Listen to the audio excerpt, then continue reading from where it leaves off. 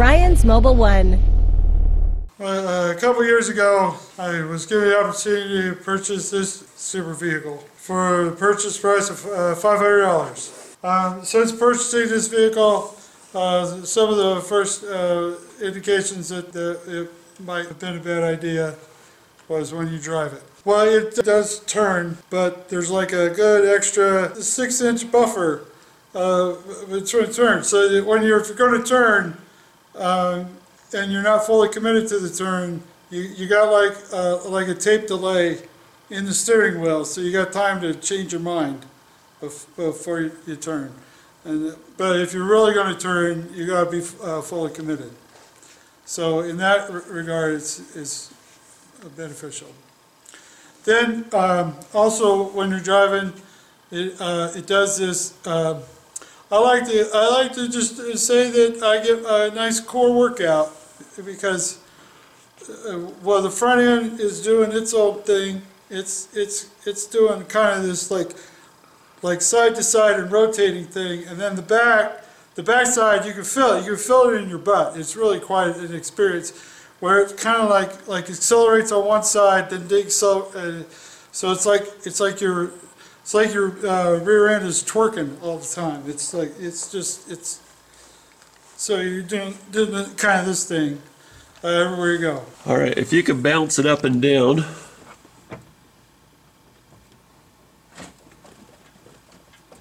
That's good. And then do the back and forth thing.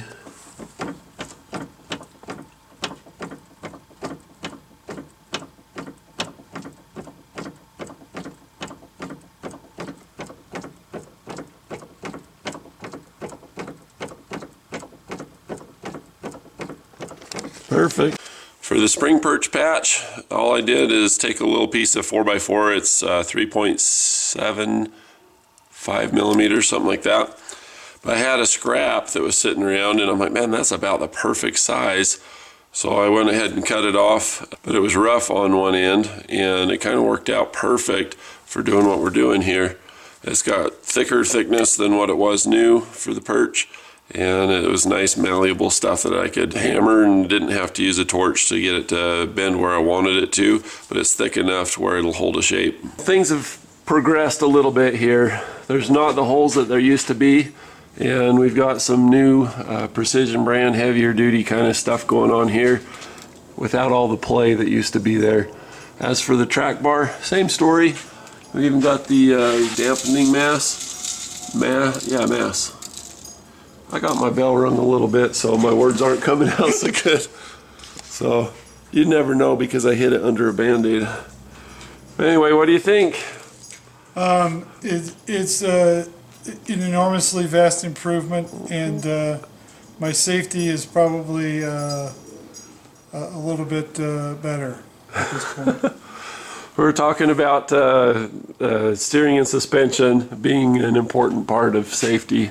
So we welded a strip of metal across this. We got it so that it contours and matches, and that way when the spring blows through what little is left of the spring perch, it'll at least be caged in. The Grand Cherokee is going to be a little shorter on the driver's side than it was before, but no worse for wear.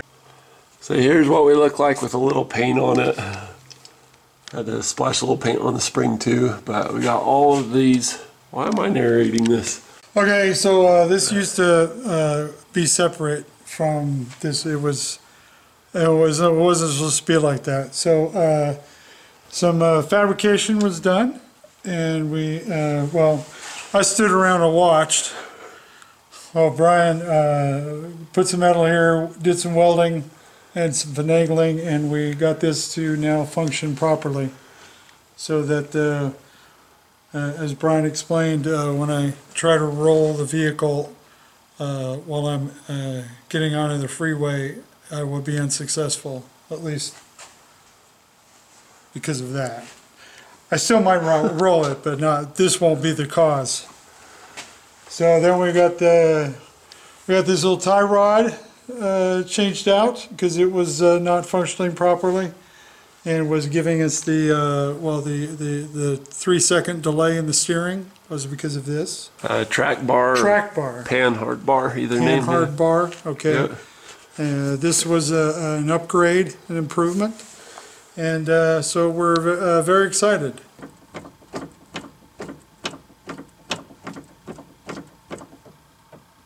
Oh, now that's more like it.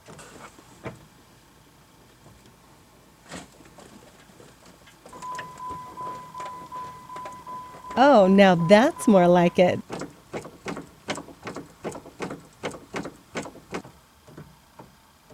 Ooh, now that's more like it. Everything's moving together now. We don't have any play at all at the track bar. It's all nice and tight. It starts and it turns on when you turn the key every single time, which is a big plus.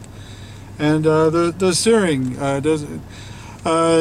It feels like a Formula One race car. It's okay. It's not. It's just better. The steering's better. You don't have the 6-second delay. Now it's down to like a 1.5 second, like a normal car. So it's going to be weird getting used to a car that's not making lots of noises and stuff. So maybe I'll start listening to the radio because I can now. So the car works now, and I'm very grateful to Brian and Brian Mobile One for helping me out, getting me back on the road until the next thing breaks. A few moments later. Okay, so we got the issues with the front end going pretty good. So it steers without a 6-second delay, which is really cool. But the rear end still's doing the shaky thing. They call it bum steer. It means your bum's steering you. So we changed out what this is called the lower control arm, and it keeps the axle from falling off the vehicle. And so anyway, these bushings are put in here pretty tight, and they remain really tight, and they're really hard to get out normally. This is bad. So this is probably shaking back and forth and not doing what it's supposed to do. So this is probably a big part of the problem. Bonus footage at the end. Okay, this is just ridiculously cool. I'm in a blacksmith shop. You got your anvil, you got your blower, you got your coals. You see this antique Lancaster geared blower, number 40. This Champion Blower and Forge Company, Lancaster, Pennsylvania, USA. I go to test to see if it moves. It not only moves, if you take dust and sprinkle the dust, you can see it blows. I won't do too much of it. I'm probably not supposed to even touch it, but man, they made things good back in the day. That would have been used on a real regular basis. Would have been a real workout doing this in the desert back in the 1800s. Just amazing.